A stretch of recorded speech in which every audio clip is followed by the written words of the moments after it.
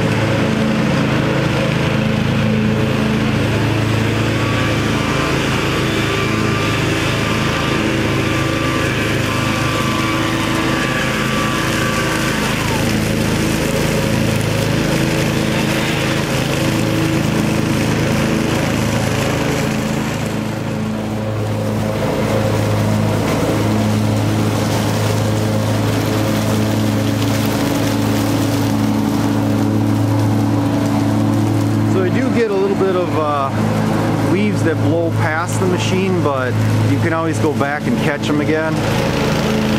But this is way quicker than raking leaves, especially when you got these ridiculous maple trees.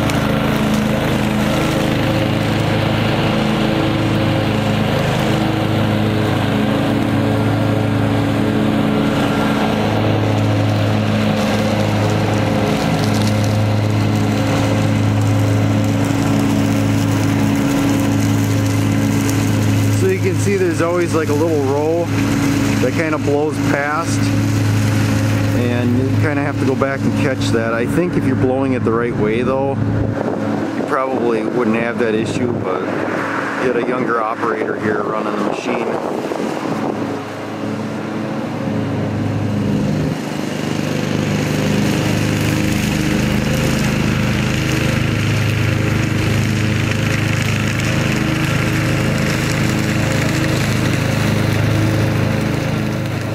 Daughter's going here, and the more I look at this, I'm just like, what is going on that we're getting these rows here that leaves aren't being picked up?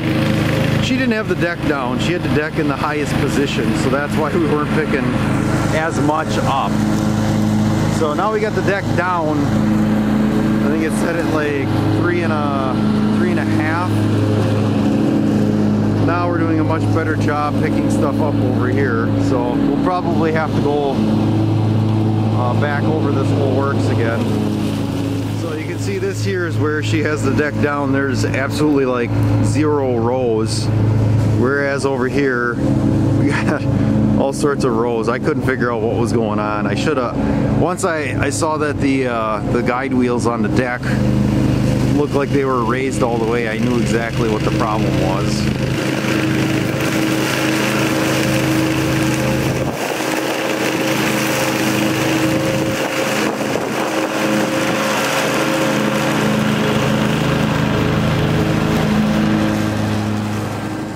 Alright, so we finished up.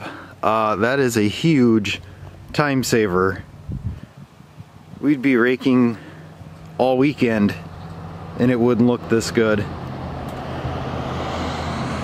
So that makes extremely short work. Now, a couple things to note. The blades on the machine are absolutely destroyed. I hit some huge rocks when I was cutting at the plant, so that could be an issue as well.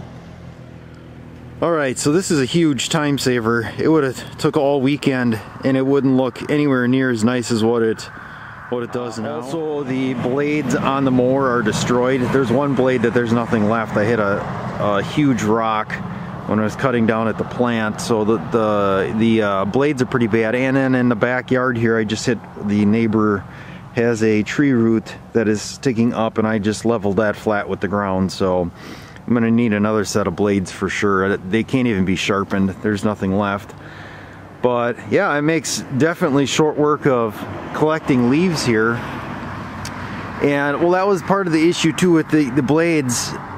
Going through those big maple leaves, they don't chop them up if the blades are all absolutely destroyed.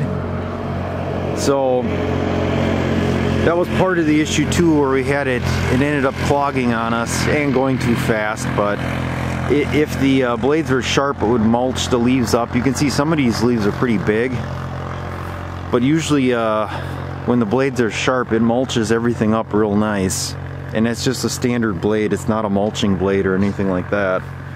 So we can get a tarp on this and then dispose of the leaves. And like I said, this is a way nicer process here. It just absolutely does a flawless job. So it was well worth the investment for the time savings, that's for sure. So there you go, that's going to be your X738 with the bagger system.